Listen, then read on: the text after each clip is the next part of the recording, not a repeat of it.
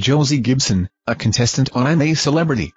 Get Me Out of Here, was emotionally distressed during the latest Bushtucker trial called Barbaric Barbershop. The challenge involved participants putting their heads into boxes, using their mouths to unscrew star pieces, and assembling them into a star shape. Josie, alongside Fred Siriokes, Marvin Humes, and Danielle Harold, had spiders chosen by the public as their critter. Despite a brave start, Josie was reduced to tears when a spider jumped on her neck, prompting her to scream and plead to be taken out. Hosts Ant and Dec tried to comfort her as she apologized through tears.